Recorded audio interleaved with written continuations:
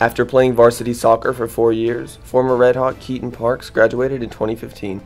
For the past 3 years, Parks has been playing professional soccer in Portugal, making appearances with a top-tier Portuguese team, SL Benfica.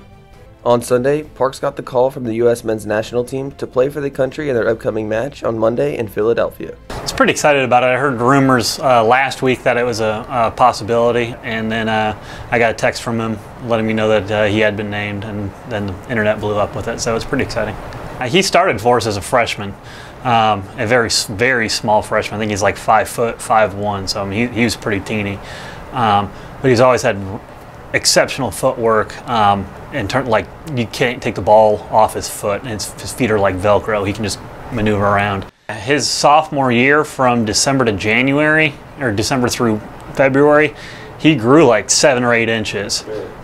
So he shot up.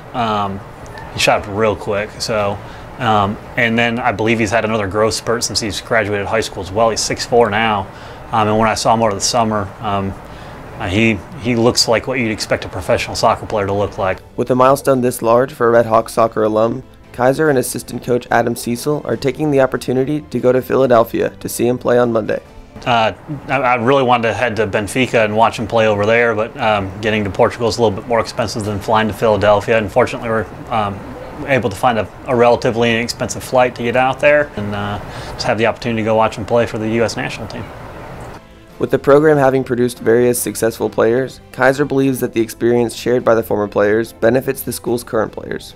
When he's had the opportunity to come back and actually talk to him about playing, so we are fortunate to have a lot of college players and some semi-pro players and things like that. But having someone who's playing on a team that's a Champions League team and playing for the U.S. national team. So when he gets an opportunity to come back, the players always listen. It's pretty cool. I'm Carter Brock with Wingspan TV.